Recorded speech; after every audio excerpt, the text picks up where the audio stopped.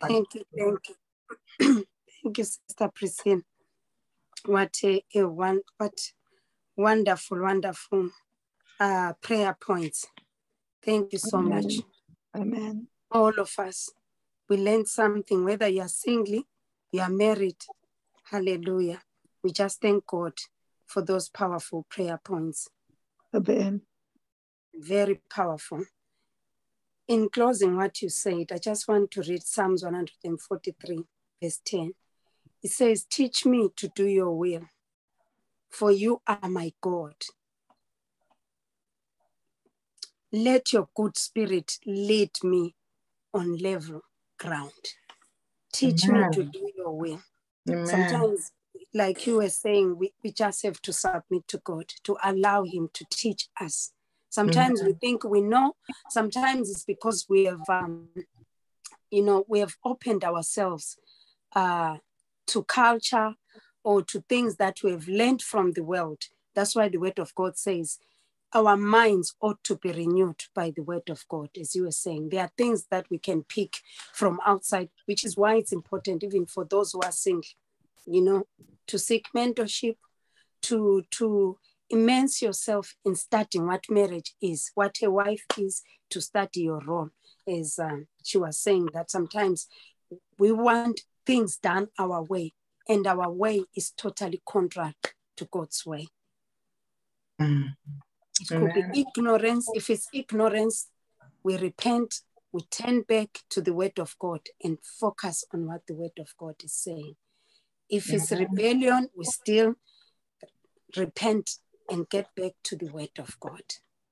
Divine alignment to what the word of God says concerning us as wives. And above all, thank you for even, admonishing us to see ourselves in the light of the word. As you were saying, that sometimes we begin to call ourselves names, we begin to call marriages something else. Power of life and death is in the tongue. Amen. Whatever stage you are in, if we can use this mouth to speak what we desire, speak what you desire, continue to speak, call forth that man wherever he is, call forth that wife. If it's a married couple, speak well concerning your spouse. Speak well concerning your husband. Speak well concerning that marriage. You are prophesying life. Power of life and death is in the tongue. Amen. Hallelujah. So thank you, sister, for leading us. I thank you, Father, in the mighty name of Jesus. We give God praise. We give God glory. Amen. For our God is an awesome God. Thank you, Holy Spirit. Likoms kelebrakahana. Ndala kayende lekems kesterababosha katarabakahana. Dos kesterababosha ndarabakahana. Likoms kelebrakahana. Doya lambros kelebrakashika tarababosha ndarabakahana. Das kesterababoshi katarabakase. Likoms kelebrakashika tarababosha ndarabakase. Dos Thank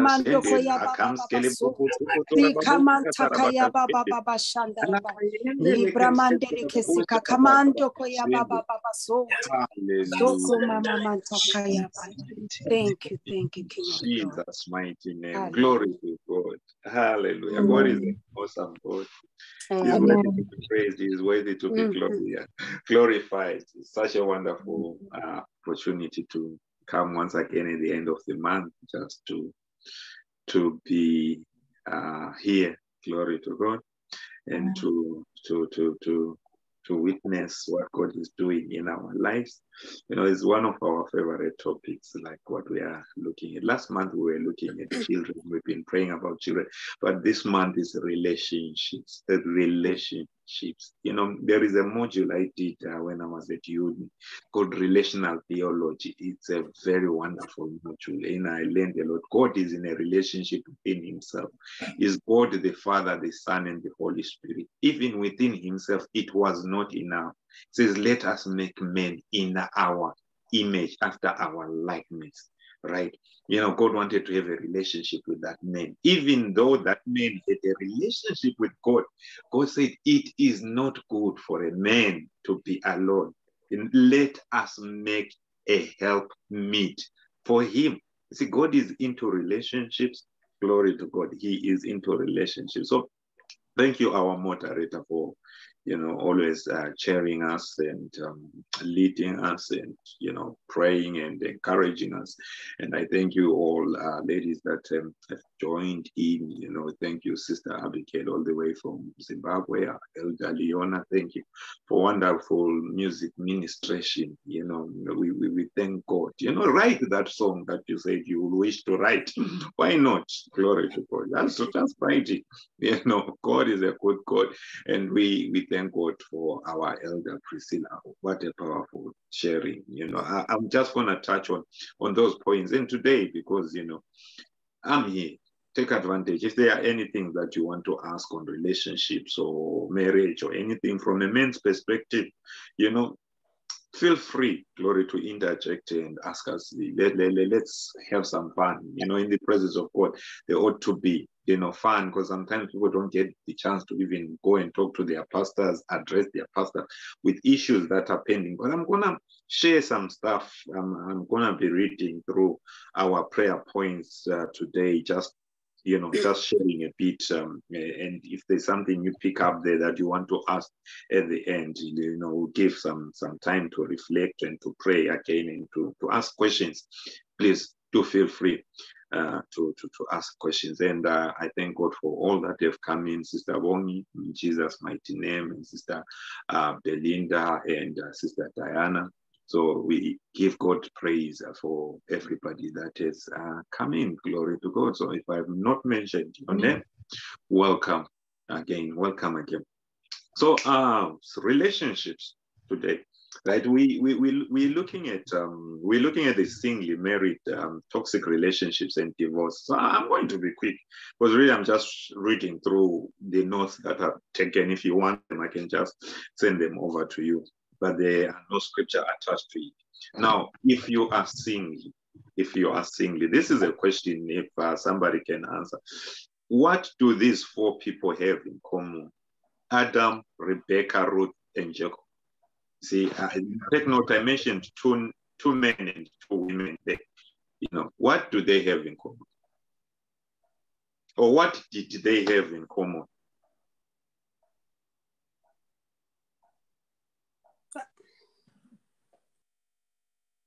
It's a question. Anyone can, come in and let me know. Adam, Rebecca, Ruth, and Jacob. What did they have in common? Their spouses were presented to them.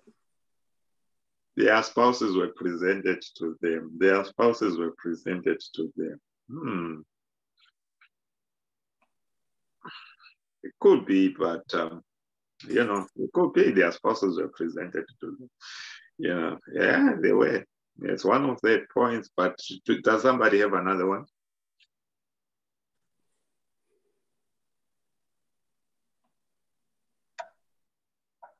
No, okay. Let's move on. I will connect it again in the next question. Now, if you are single, there is a word that our dear sister gave, clarity. What should you be doing? If you are single, what should you be doing now?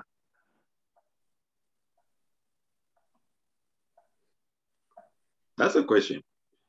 Because really what I've seen here when we are praying for relationships, in my module of relational theology, there are practical steps that we should be doing. Prayer alone, prayer is very important. I am for prayer. We have to sometimes deal with some stuff that are demonic out there, but it's not always to deal with demonic stuff. It's for relationship with God, right? That is what prayer is for. But when it comes to relationships, really, what should I be doing if I were to be single, or if I am single? What should I be doing? Like, what should I be doing? That is clarity.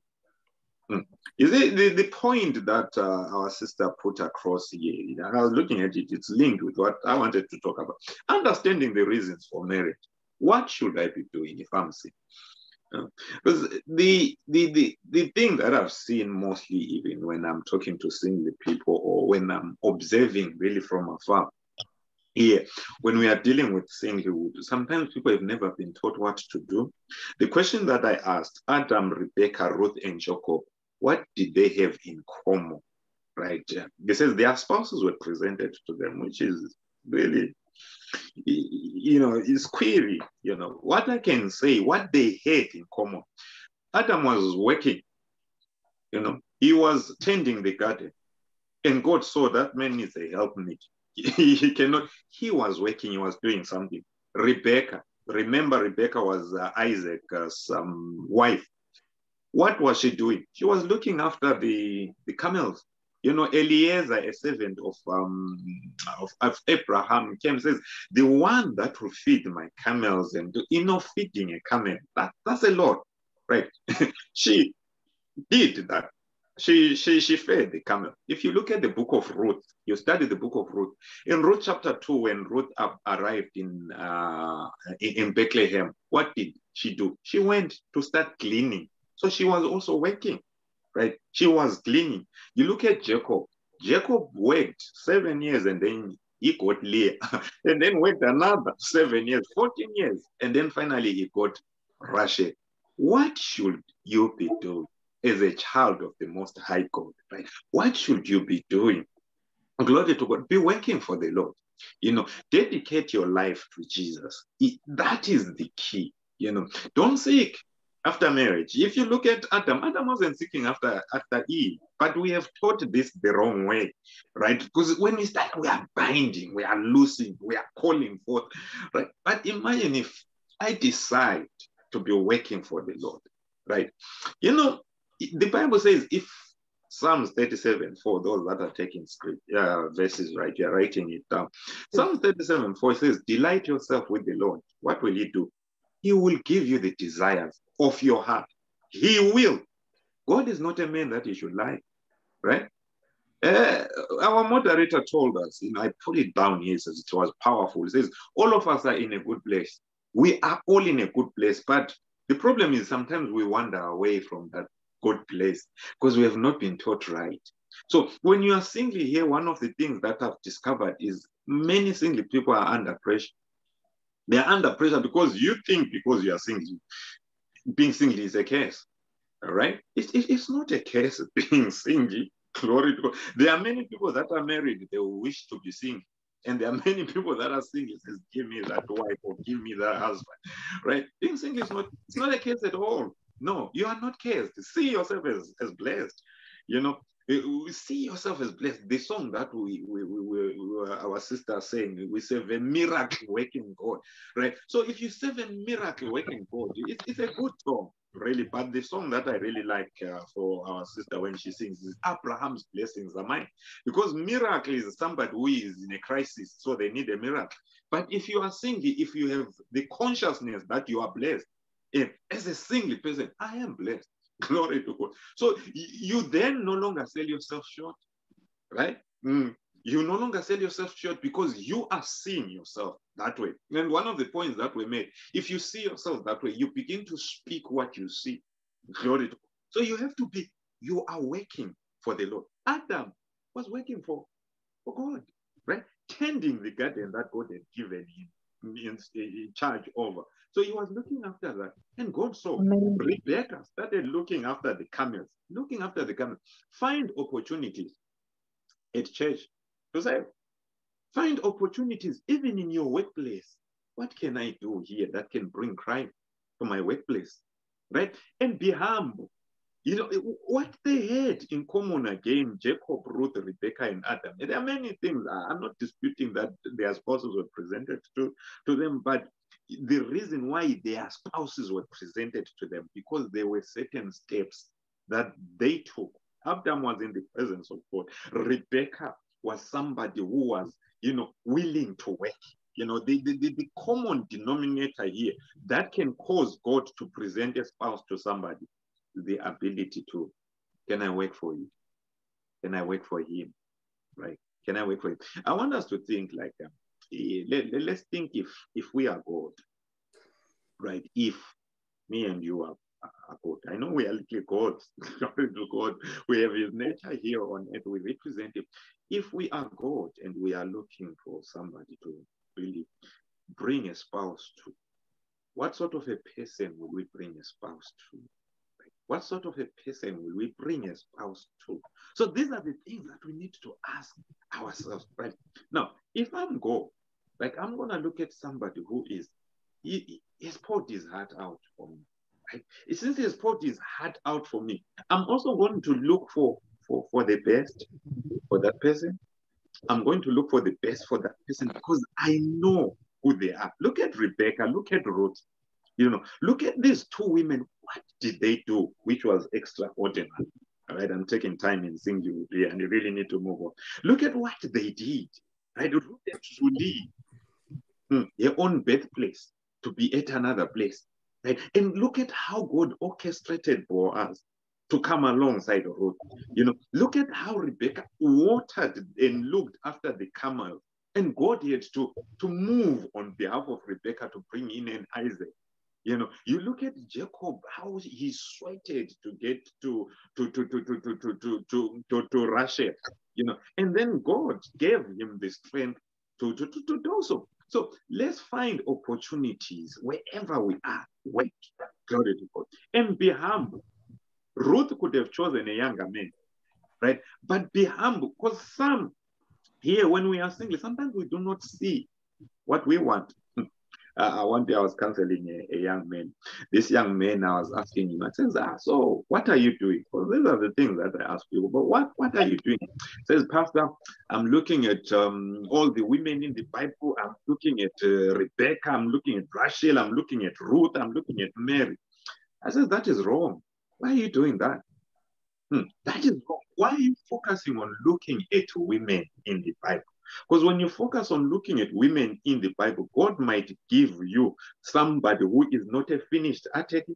So you already going to judge them by, well, she's not like Ruth. Well, she's not like Hannah. Well, she's not like that. The most important thing that you should be doing, if you are working and walking with God, you are in a relationship with God, God will be changing you from the inside, preparing you for the person that will come to you. So instead of looking at women in the Bible, why don't you study what it means to be a man from the Bible? Understand your role. Because when you do so, even when somebody comes, because some people might come, they are not that diamond that you want. They are an uncut diamond, a rough diamond that you have to work with them, and they are also working with you to make you better. But if here you are studying how women ought to be like, or you are studying how men ought to be like, I want a man like this, I want a man like that. Now you have your own prescription. So when God brings in, you want a tall man, he brings in a short man, you will not see that short man, right? When you want a rich man, you know, and God brings in somebody who is transitioning to riches, yet he comes as a cleaner. In wherever you work, will you see? Are you going to see that person? You will not see that person. Right? So you are going to have a problem in that department. So that's why it's very important to be humble. You know, when you're humble, you know, you can begin to see, you know, God surrounds the humble with what? With favor. So if you are single, cultivate an attitude of humility so that God can connect you with the right people. Now, to the next one, marriage. Marriage. This one is exciting. So, you transition from single to marriage, right? Right. What practical steps have you taken to make your marriage better? Right. What practical, don't worry, I won't ask you to answer. You know, if it is better, good. What are you doing to reinforce? Because you see, it's very important that whatever we have that is causing the marriage to work, not to take it for granted, to reinforce it. So if your marriage is at that place of bliss, reinforce that which you are doing. You're doing a good job, and teach others as well. Guide them. And don't be afraid to testify. Don't be afraid what will people say. No, testify of what God has done. Glory to God, because it is the Lord's doing and it's marvelous in his eyes. Glory to God. So reinforce. Now back to what I'm talking about. What practical steps have you taken to make your marriage better? Because here we can bind and loose. And I bind this, in that sort of family, there's a spirit of divorce. You know what my sister was talking about, familiarity. Should we not be conscious of the blessing that we now become conscious of the spirit of divorce? Abraham's blessing are ours, right? Should we not be conscious of really who we are, that now that there was a spirit of this, since I've entered into this house, since I'm a man of God or I'm a woman of God, I'm anointed by the power of the Holy Ghost, I can bring a change. Should we not be conscious of that? So what practical steps have I taken to make my marriage better? I think that's how we should be addressing this question. Because there are things to do in marriage. One day we were praying with my wife. I got this from me. I told her that I'm going to make it better and preach it. We were praying. As well as praying. Shanda, Lord, marriage is Lord. Let the husband and wife be one. And she told me, says, actually, it takes two to tango. It takes two to tango. It takes two people to tango, to be in a relationship. In relational theology, it's me, I've got God. But I'm also have a relationship with my wife, because most of us, we are really good. We are praying. Yeah. Even our tongue, like John Rambo, if you know, some of the movies we used to watch, Rambo, he used to have a machine gun. So even our tongues, like those heavy duty tongues. Yet there are practical steps we ought to take to make a relationship better. We'll be praying, seeking God. God is saying, there are things you ought to do. Right? So are you doing? Right? What practical steps have I taken to make my marriage better? Have you taken time to understand your spouse? Have you taken time? Sometimes you need to take time to understand, because some things that we pray for, because we don't understand each other. Today in my devotional, I was looking at husband, dwell with your wives with understanding. Hey, it was a tough one, So I was looking at that. Dwell with them as a weaker vessel, not that you are intellectually weaker as a woman or physically weaker. Some women are stronger than men. They can beat up the men. No, it's talking about emotions. The emotions of a woman, because the woman was taken from the man. So the woman was taken from the man. The man was taken from the ground. Women don't come from the ground. They come from something which was living. Because they come from something which was living. You come from something which was living, right? So your emotions might be all over the place. Right. So when God is talking about weaker vessels, not talking about intelligence or power or outward strength. No, it's talking about you were taken from something which was fresh and alive. Men was just taken from the dust, so they ought to be strong and tough. Right. So that is what that scripture is all about. Because something that was living is something else. So when God says, dwell with them with understanding. Right? So when you take time to understand somebody, she's a woman, I'm a man. So we think different. We think different. So your husband might think different. You might be praying for marriage. Here you are a single woman. Do you know what men think? There was a movie that was done. I think one of them, the actor was Mel Gibson. What women think, what women think. I don't know what happened here. They fall. Then all of a sudden he could hear the thoughts of women. Right? You would hear the thoughts of women. Do you take time out to understand your spouse? Do you take time out to understand your spouse? Do you communicate? Do you communicate? Right? The communication. Because some marriage is where what you should be praying for, because it's very important, it's communication. Lord, help us to communicate, because there is no communication. Right? Help us to communicate. If we are not communicating, why are we not communicating? Right? Are there wounds that have been there? A sister was praying for a spirit of familiarity. Are there wounds? Did I come in as a single person with wounds? Remember what I said when you are single. You need to be working. You need to be seeking God, walking with God, so that God can heal you.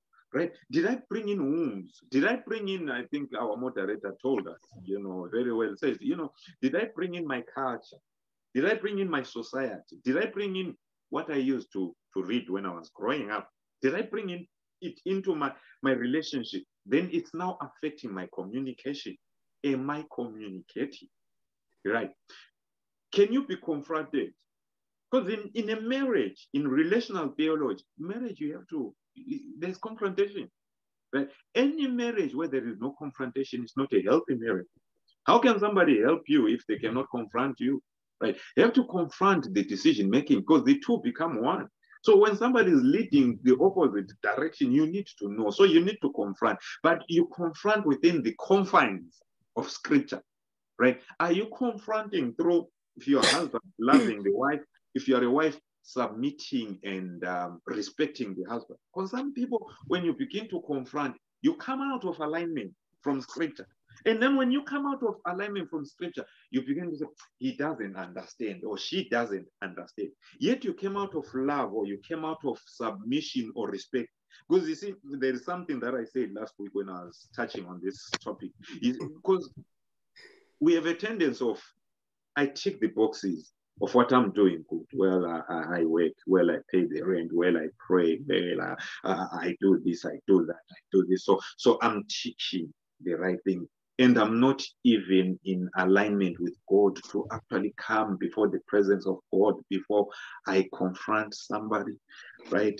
Or before, I can, even when I'm confronted, maybe there is pride in my part, there is rebellion in my part, or sometimes there is hate. We need to identify. Sometimes it's not pride, it's not rebellion. Sometimes there is hate in our part. We saw what maybe our parents went through. So whenever I went to a marriage, I went there with all guns blazing, right? I went there with, no man can ever do this to me. No woman can ever do this to me. As for me, I'm telling you, I will stand my ground. You see, already we are coming there with our own belief system. So even when we pray, I said, listen, I'm for prayer. It's important we can pray all night. But if we don't address practical steps, things that we ought to do, listen, prayer won't change anything. Jesus said, continue in my word will make you free. There are practical steps that we ought to do. Then even when we are praying, now we are praying with expectations, we are praying, worshiping God, we are praying, like what my sister was saying, the woman has been praying for 20 years, no change, because she was not taught what the word of God says. Many of us, we are not taught. We think, just coming to a prayer meeting is prayer meeting. I'm telling you, there has to be a change. We even go from this prayer meeting to that prayer meeting because we think this prayer meeting did not work. Right? So maybe the next prayer meeting, this one, the people there were not anointed enough. This one needs heavy duty anointing. Who said that? Jesus said, continue in my way. Right? Can you be confronted? Can you be confronted? These are the things we need to ask ourselves. Some of us is hard to be confronted. Even when somebody is trying to bring in something, we can't. So we then need to remember there is no condemnation with those that are in Christ Jesus. But I need to identify, why can't I not be confronted? What's wrong? Why can't I not be confronted? With anything, this works with parenting, this works with anything, even in church, anyway. Can I be confronted? Can I be confronted? If not, what? How do I respond to people that confront me? Am I defensive? Because already if you are defensive against your spouse, chances are they will end up becoming quiet and not saying anything. We're discussing with my wife sometime. He was just really letting me know about this couple. Oh, yeah, the man sometimes he's quiet. Even when he's quiet. He doesn't. When the wife is like then the man is quiet. And I say, as much as that brings peace, that marriage is not healthy. Right? Because it's not always about being quiet. Some people can be quiet and talking inside. Some people can be quiet, then the other party, they are not confronting them. It's not right in the eyes of God. If we cannot be confronted, we have to be in a healthy relationship. It's a relationship that people are open, right, to confront. These are practical steps. There are some things that my theological lecturer told me, that there are some things that people should not pray for. God expects us as Christians to do it. What did Jesus say in Matthew 18? If your brother offends you, Go in private, the two of you, solve the matter. If you cannot solve the matter, go call another person. Then the two of you go and talk to that person. If the two of you cannot solve that matter, now it's the three of you. Bring it to the church.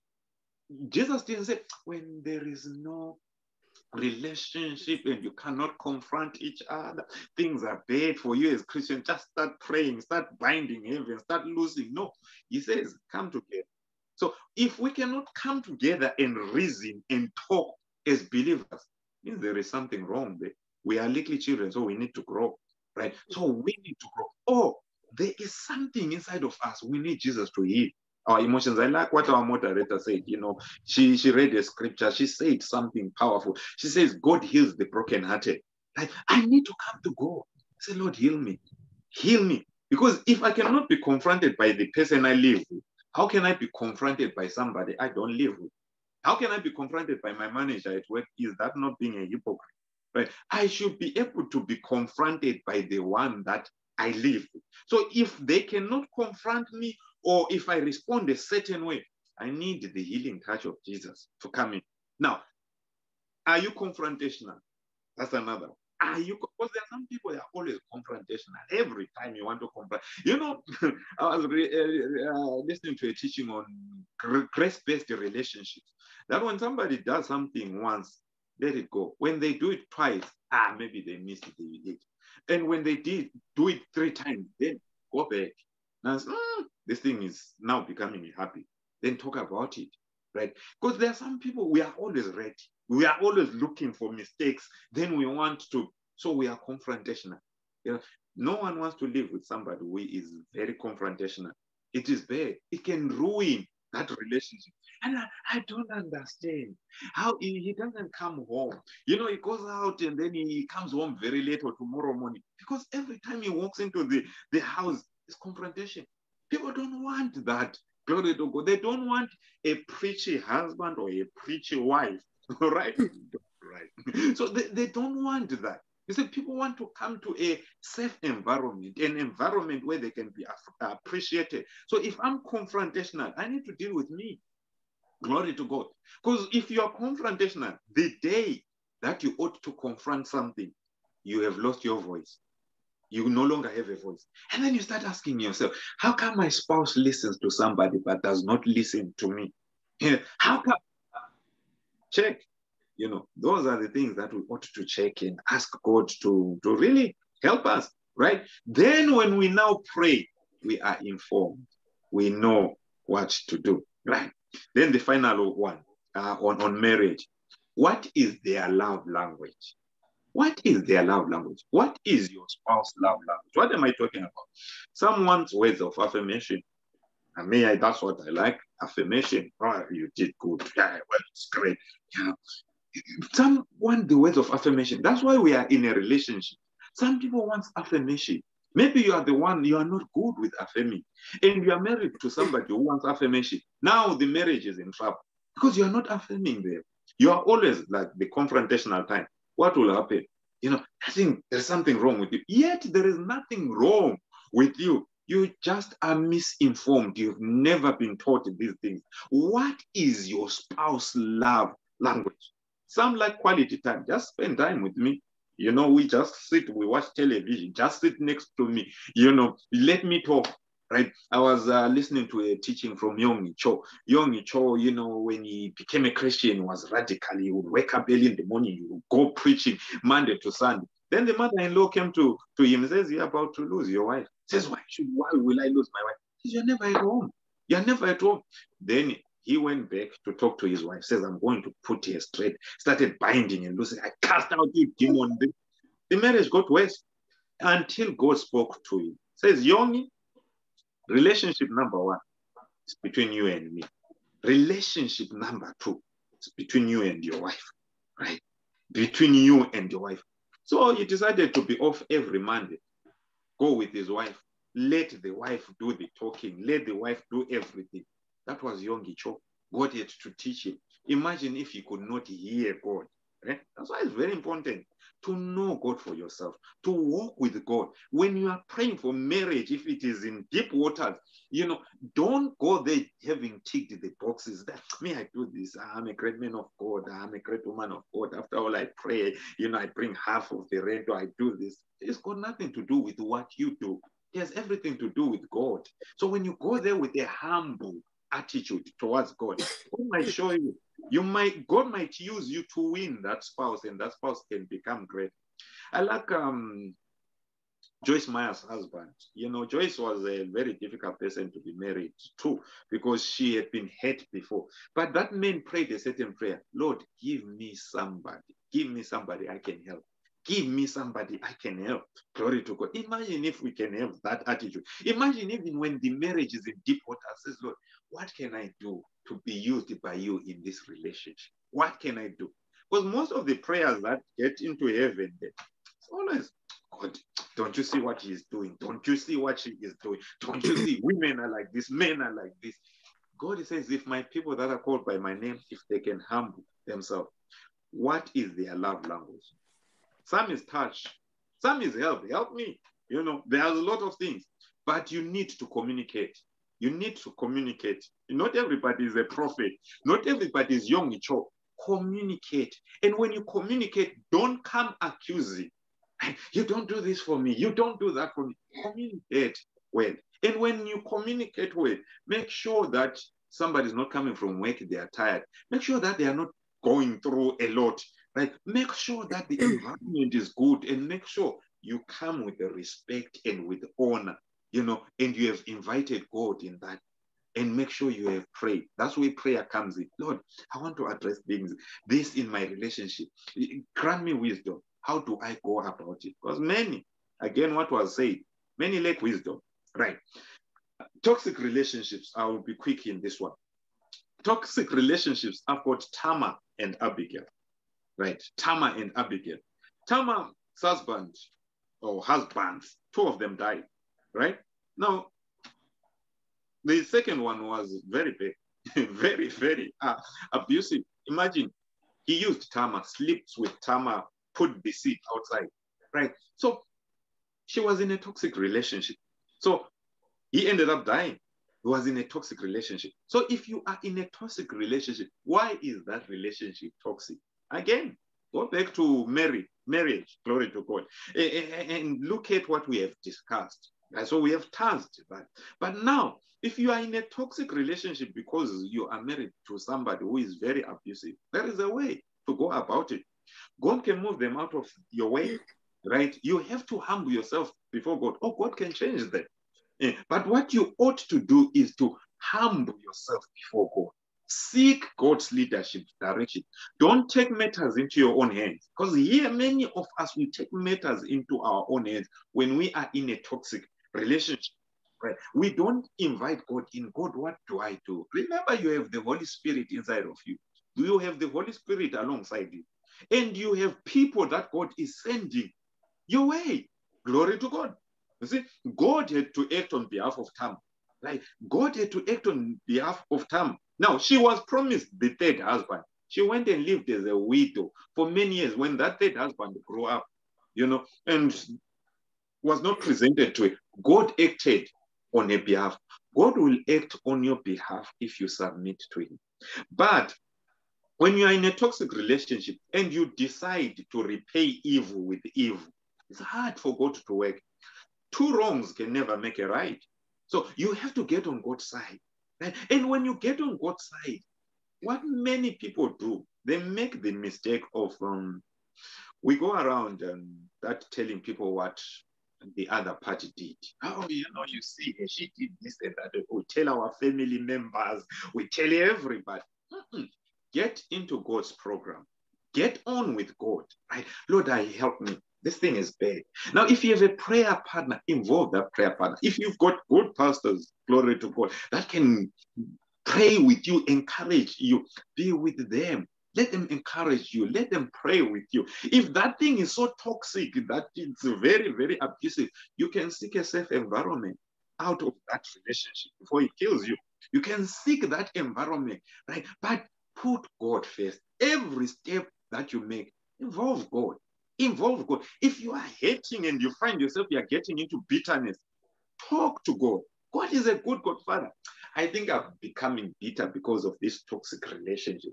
I think I'm becoming unforgiving. How will you know? Every time you start talking about that person, or every time their name is being mentioned, it rubs you off the wrong way. No, if we listen to the Holy Spirit, there will be a scratch on the inside of you. That scratch, that is your spirit man telling you, that person has caused you to be offended. Because here, toxic relationships, remember, it is the enemy operating behind the scenes. There is a destiny for you. So if I'm the devil, I'll bring in the wrong person. Like, the other question I asked, why is that relationship toxic? Why is that relationship toxic? Right? Because many here, again, they don't deal with the toxic relationship the wrong way. Because we don't assume the responsibility. I was talking to somebody who was in a toxic relationship. So they came, they asked somebody for counsel. And then when they came to me, they were really complaining about the relationship, how bad the relationship was. My first question was, when you married the person, did they put a gun on your head? They said no. I said, what had transpired before you married that person? What transpired before? Did no one warn you about marrying that person? They said they did. So then why are you blaming that person? You had a warning. They did not put a gun on your head. The first place to start with you. Because when you start with you, then you can come and repent before God. That God, when I was single, I did not wait on you. God, when I just jumped in and I invited you into this thing. Now this thing is bad. I am sorry, Lord. I walked outside your alignment. You see, then you are opening your heart for God to come in and heal you. So now when you are praying, already you have a foundation to stand on. You have assumed the responsibility, right? You have assumed the responsibility. The final one is Abigail. Abigail was married to a fool. Some people are married to fools. But how did she function in that toxic relationship? She saw the husband was drunk and David was coming to kill the husband. She did not go in and confront the husband when the husband was drunk. Some of us, what we need to do is not to confront people. That's where prayer comes in, right? Because you are dealing with strongholds that have been there, right? When you confront somebody who is in darkness, you are in light. They end up, there's no difference, right? When you are looking at it, there'll be no difference. There is a saying when we were growing up, says, when you argue with a fool, people might not notice the difference. So Abigail did not argue with this fool, because some of our relationship become toxic because we that are in the light, we spend time arguing with people that are in darkness. Right? Sometimes we that are enlightened, some people might not be in darkness, but they are not enlightened in that department. So if you are enlightened, we need this, all of us. Glory to God. When you are enlightened in a certain way, you need to operate in wisdom. Abigail operated in wisdom. Glory to God. In that toxic relationship, what happened? The husband died. Because she operated in wisdom, God brought in David. David became Abigail's husband. So what do you do in toxic relationship? Put God first. Assume responsibility. Act in wisdom. Seek divine counsel. Right. Final one. Glory to God. Divorce. Being divorced, right? One thing that I've seen, like I come from a broken family. I've had a sister that has gone through a very bad divorce, living with a child. So I've got actually two sisters. One of my sisters died, but she had a son, and the husband refused to assume responsibility, and she was deaf and dumb. She could not speak. So I know this thing. I know what it means to come from a broken family. So I understand what it means, because sometimes when people begin to talk about this, the pastor doesn't understand. Even when we are talking about singlehood, pastor doesn't understand. I understand. I understand. My sister that comes before me, she went through a divorce, and imagine you have gone through a divorce, and other three of my sisters, they are all married. So what are the emotions? What is she going through, right? What is she going through, right? Because you see, most people, when they go through divorce, they think they failed in life. So that's what you ought to know. Marriage failed, but you're not a fail, right? You are not a fail. Anyone's marriage can fail. Doesn't matter who they are, because it takes two to tango. The two became one. Somebody might decide to walk out on you, not because you are bad. They just decide to walk out on you. There's nothing you can do. You can bind, you can lose. But if somebody decides today they don't want you, what can you do except to come back to God? Yeah, to come back to God. So it's very important to know that you are not a failure because you have gone through a divorce. No, the Samaritan woman had 5 husbands. 5 husbands, right? The 6th one was not even her. And yet Jesus did not see her as a failure. It matters how you see yourself after a divorce. Glory to God. It matters. So during that stage, if you have gone through a divorce, what is needed? I've seen great Christian women, because they've never been taught right, they shipwreck their faith because of divorce. You need to understand that the enemy is after you. He is after your calling. He is after your anointing. He is after your God-ordained destiny. Because you divorced, you are not a failure. Right? The marriage failed, not you. All you need is an encounter with Jesus. An encounter with Jesus. So instead of being bitter and unforgiving, seek Jesus. Because when you go through a divorce, it's easy to attract negative emotions of bitterness, of unforgiveness. Remember, especially ladies, men can move on.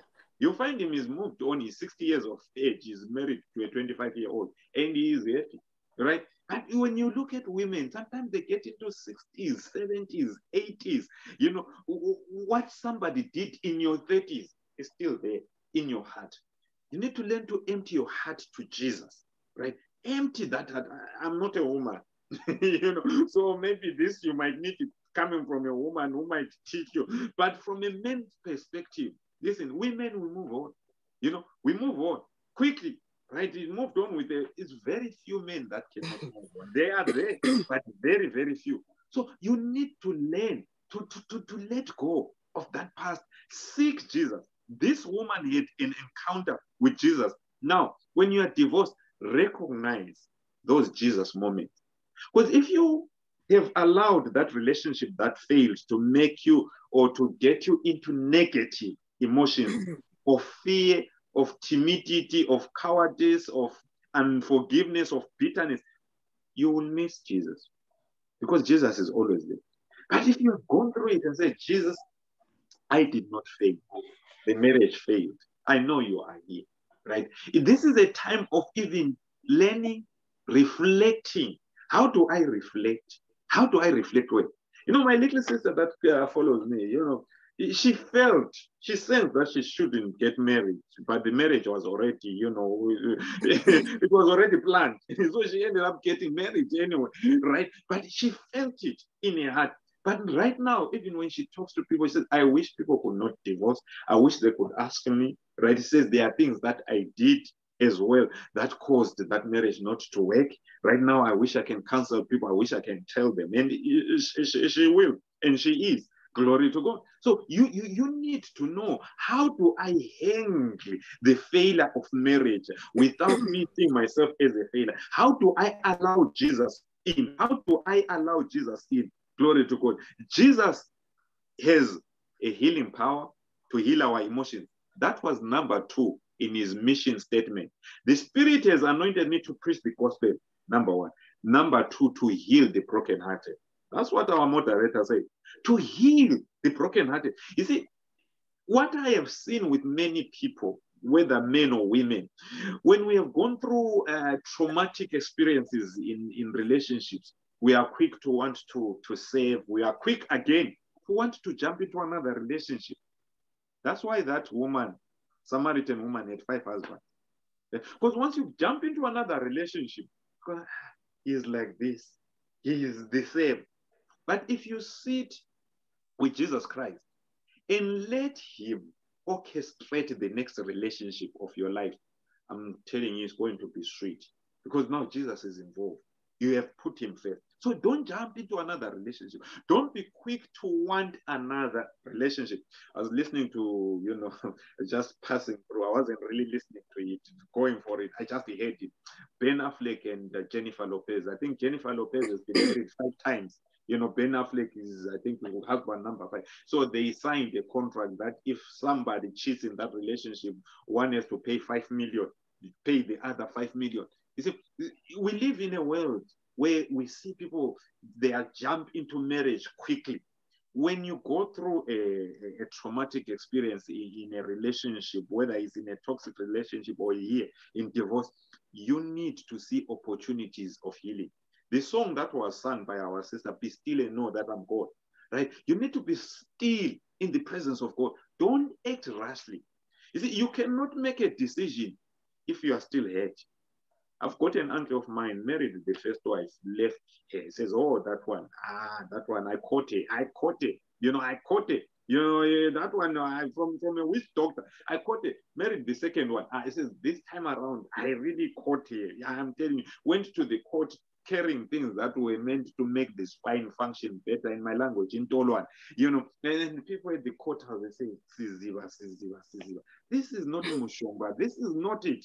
This is not it. No, left the second one. The third wife was a daughter of a witch doctor. It didn't last long. Now he died with nothing, right?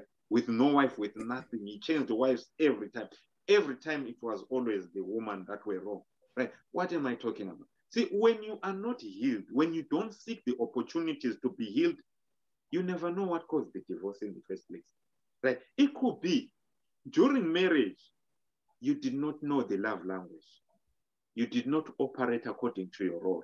When you seek Jesus, Jesus will heal you. So be still.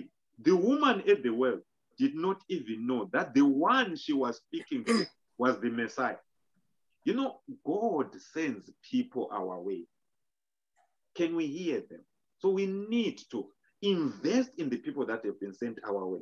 Whether you are married, right, God will send a Messiah your way so that you don't have to go through the trauma of that experience. Whether you are single, God always sends people. Sometimes when we are praying, he says, Lord, open my eyes. Help me to see the people that you send my way. If God, my sisters hear me, if God could tell Haggai when Ishmael was crying, open your eyes, and there was water. Sometimes these are the prayer points we need to pray. Open my eyes. See, many of us, we remain in number 1, sin, because our eyes are closed. Our eyes are closed. Open my eyes. Many of us, we remain in bitterness and forgiveness because we don't recognize the people that are sent to us. We are talking while they are talking. We need to discern, right? We need to have a heart of humility. Discern when I'm going through something here, I should not preach. Or this one, here's something that I need to listen to them. I need to pay close attention. Even when you come to a church, it's not a competition. Any church you go to is not a competition. Sometimes your season, when you are going through traumatic experiences, your season might be to sit. When you are sitting, God is pouring something inside of you. He's changing you. He's transforming you. He is changing the way you think. He's changing your belief system. But here, if you are busy like Martha, you are busy, and Jesus wants you to sit next to him and heal you. What did Jesus say to the woman at the well? Woman, if you know the gift of God, who it is who is asking you of water, you could have asked him of living water. He says, if you knew the gift of God, Jesus was the gift of God, and there was living water inside that woman. Recognize people sent to you, cooperate with them. And also, final one, avoid people that will speak defeat and their own experiences. You are not them. You are you. So do you. Glory to God. You are not people. You hear people, my marriage is like this. My husband is like this. My wife is like this. No, that is not you. And if you have people like that, I'm telling you, delete them from your contact if you cannot help them to change, right? Or pray for them from afar, because it won't be long. Bad character strikes a good character. I need to pray for them, Pastor. I need to love them. There are people you ought to love from afar, because if you are not careful, they will influence your thinking. They will influence your thinking. I was working somewhere, and I was meant to go and work somewhere, you know, that was time back. And this lady had worked, they says, oh, that place, you know, it's a very, very bad place. You know, so she was sowing the seed. As I was going, the Lord says, counter that. Counter what she said. He says, begin to declare, I influence my environment. I dictate to my environment. I went there, I went. They wanted me back. It was awesome. It was great. See, many of us here end up having a toxic relationship, end up having bad marriages, end up in a deserted place because of the toxic people that are around us. They will speak defeat. Surround yourself with people that will see the greatness in you. Surround yourself with people that will see marriage from God's perspective. Surround with people that will see people from God's angle. Not self-righteous people that always seek to put people down. Not people that will look at you and say, oh, you're divorced because you did this, you did that. They always have an opinion for everything, right? Run away from such people. Look for people that are for you, but be humble. Because there are some people you might think they are judgmental, they are critical, but there are people that have been sent to confront you. So you need to learn how to discern. Then you pray for a spirit of discernment. In Jesus' mighty name. Glory to God. Hallelujah. Father, I thank you and I bless your name. Spirit of the living God, we give you praise. We give you glory. Hallelujah. Moderator, I give it back to you. If there are any questions, I'm available. I just want to be on the background. You can do what you want to do now. Glory to God. In Jesus' mighty name. Hallelujah. Thank you, Jesus. Hallelujah. Thank you, Pastor. Powerful, powerful. I hope everyone was taking their notes.